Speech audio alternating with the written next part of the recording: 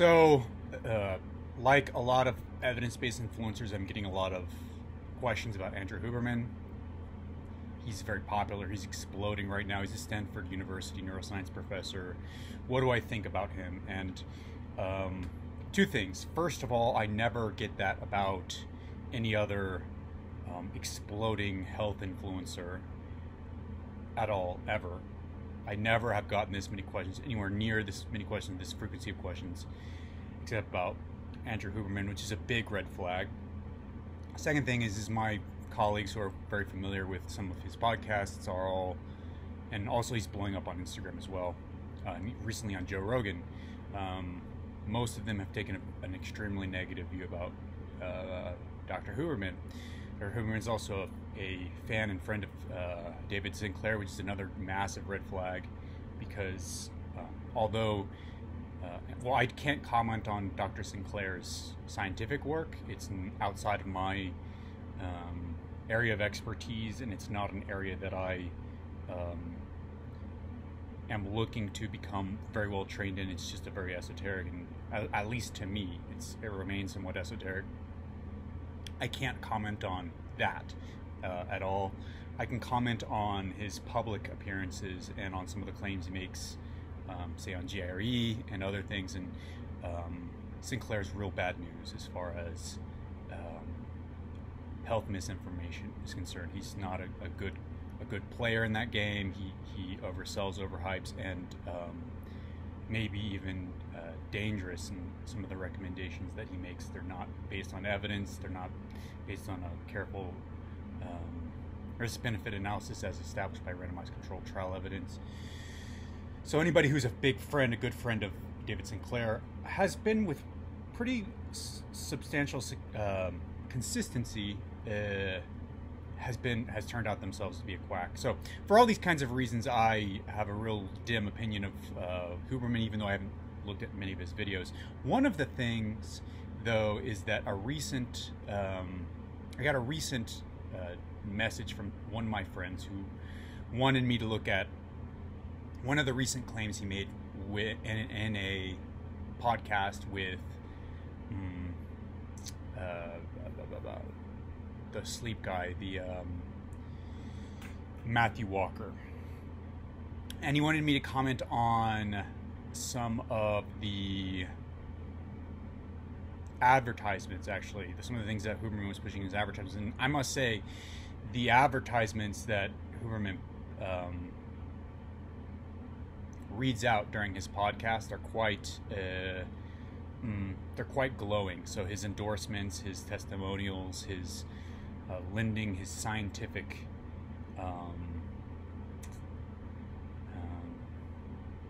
endorsement to these various products is almost unique in terms of how enthusiastic Dr. Huberman is, and in some respects they're so strong. His endorsements are so strong. Many of the endorsements are strong, not just for these products, but for different individuals. That it's another red flag for me. I don't trust this sort of thing. Matt Walker's book has also been taken apart piece by piece on some blogs. Many of the facts don't check out. So it seems that Huberman's kind of part of a big circle of there's a recently growing circle of credentialized and institutional grifters.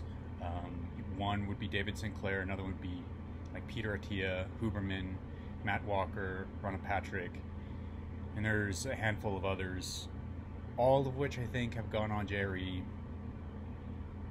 and all of them are cashing out on alternative health. Essentially, another issue from what I've heard from Huberman is his emphasis on mechanistic speculation. So he comes with a bunch of mechanisms, they're not tested in human trials. He suggests that they might be helpful for human health, beneficial, and makes recommendations based on them.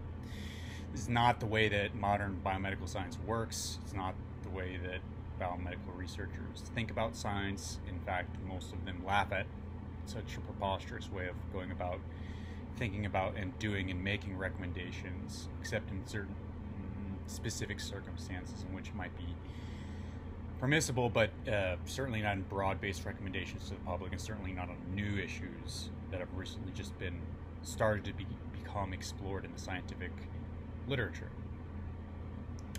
So that's basically Huberman in a nutshell, and mechanistic speculation is the game of the day for, all of the major health influencers, virtually without exception. You can say Rhonda Patrick, Peter Attia, Huberman, but then we've also got even the lower level people, Asprey, Greenfield, Paul Saladino's Marxism, like basic Chris Kresser, Chris Masterjohn.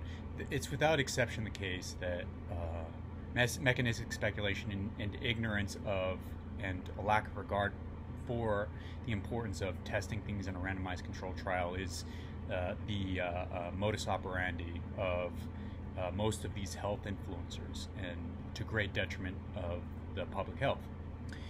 I won't talk about that in any great detail in this particular video. What I'm going to basically focus on is just this video I was talking about earlier that I got a DM about.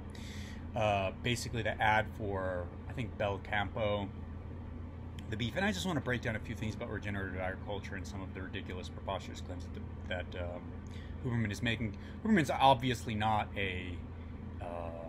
he's not an agriculture expert. He's not a nutrition expert. He's a professor of neuroscience and psychology. Or, sorry, that would be Matt Walker. But I know that Huberman is he's a professor of neuroscience, I believe it, or at least, okay, researcher at the Stanford University School of Medicine, but he is a neuroscientist. So in any case, it's not important, but he's not an expert in any of these areas, so that might be one of the reasons he's messing up. But even if he's messing up because he's not an expert, he should be more humble about things he says, because many things he says about nutrition are preposterous. Before I start my breakdown, like, another thing is, like, he'll talk about well, let's just jump into the video, and then if I get time I'll talk about that as well. Let's find the place where he starts talking about Bel Campo, and we will discuss the different parts of that part of the podcast. Use the code Huberman at checkout. Today's episode is also brought to us by Bel Campo. Bel Campo is a regenerative farm in Northern California that raises organic, grass-fed, and finished certified humane meats. It's important, just for background's sake, to point out that whenever somebody says such and such is a regenerative farm, your BS meter should peak. It should hit red, and you should ask yourself, what do they mean by regenerative farm, and are some of the claims that they're going to be making about this so-called regenerative farm legitimate? Because just like a lot of diet quackery and diet misinformation and health misinformation, all sorts of different areas, once you start down these somewhere between cutting edge and dubious areas of agriculture, regenerative agriculture, you often get a lot of grandiose claims that don't match the evidence base and are basically just there to generate excitement and make money. And regenerative agriculture is one of those areas where you have to be very careful about what you're hearing, and very careful about believing claims about regenerative agriculture, because it's extremely weak on evidence. Where there is evidence, often the grandiose claims are flatly contradicted and shown to be false.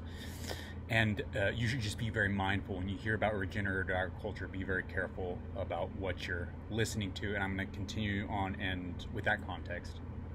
I don't eat a lot of meat. I eat meat about once a day, but when I do, I make sure that it's high quality and both humanely and sustainably raised. Conventionally raised animals are confined to feedlots and eat a diet of inflammatory grains. So inflammatory grains, that's a very interesting phrase. Grains can be inflammatory in livestock, especially if the transition to eating a grain-heavy diet is done very rapidly, or if too many grains are given at once. The natural diet of livestock is not grains, it is grass. Just like what you would hear in any, regenerative agriculture podcast or blog post, that part is correct.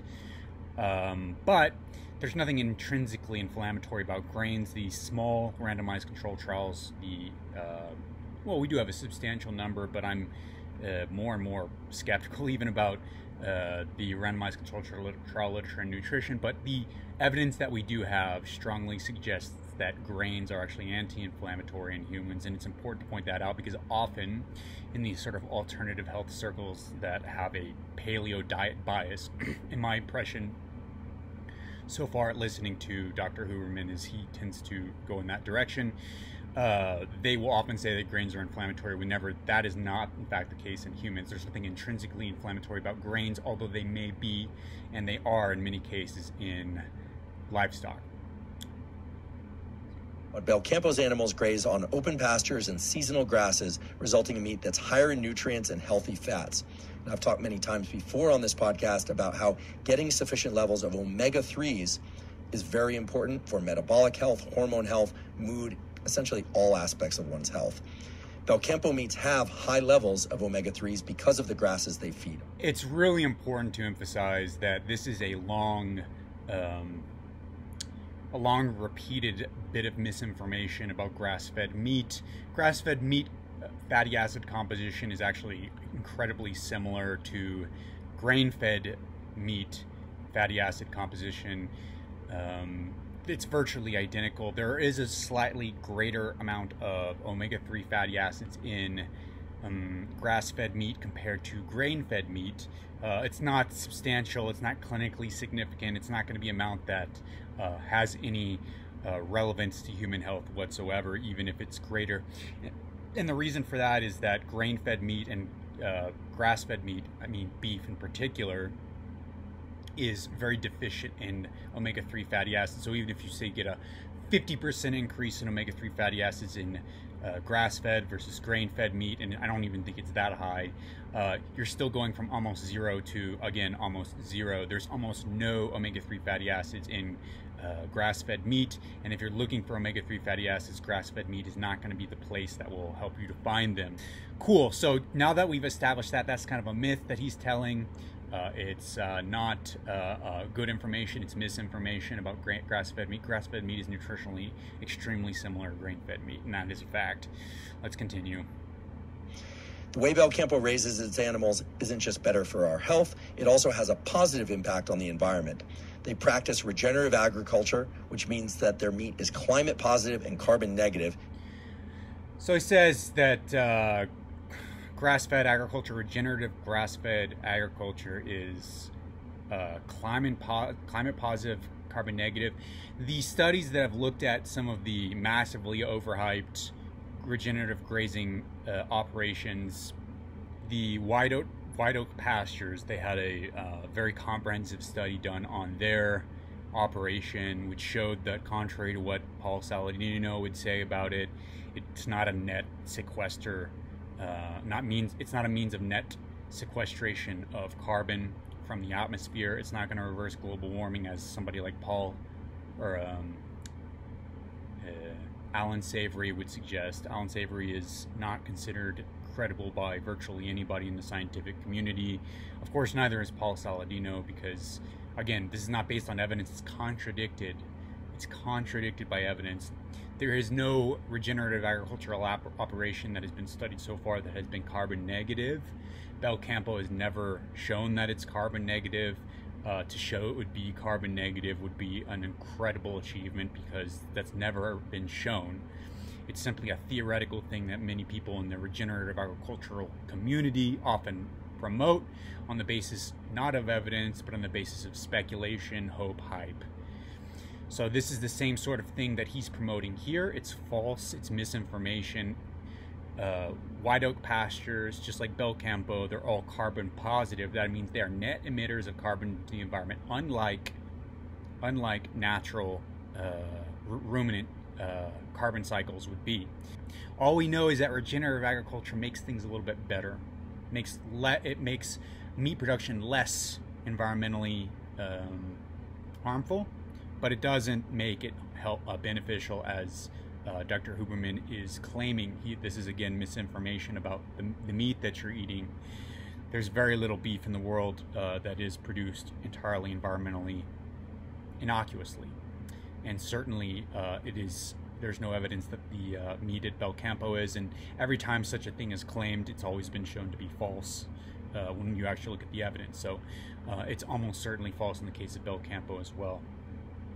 And certainly Huberman doesn't have any evidence to support the claim he's making. So it's probably the case that this meat is environmentally negative. You might like it. The omega-3s are not beneficial, and the fatty acid composition of beef in general is quite negative and probably harmful for cardiovascular health. But let's continue and see if we've got anything else. It's good for you, and it's good for the environment. You can order Belcampo sustainably raised meats to be delivered to you using my code Huberman by going to belcampo.com/Huberman. And if you do that, you'll get 20% off your first order. I'm a big fan of their keto meatballs. I also really like their boneless ribeyes. I eat those pretty much once a day. Again, that's Huberman for the code, and it's belcampo.com/Huberman for 20% off your order. So that's that. It's very disappointing to have Huberman join the rest of the cadre of academically affiliated credentialized grifters. In the future, I'll be discussing more about Huberman, more about Hyman, Tia, Esselstyn, Walker, Sinclair, all of the academically affiliated grifters who are basically exploiting their academic credentials and their affiliations. They're essentially monetizing their affiliations and making a huge amount of money. So Dr. Huberman is becoming a very wealthy man, but scientists should have integrity, and what he's doing with this podcast and what he's doing here in Belcampo, but we could probably just go on, and we will go on and on.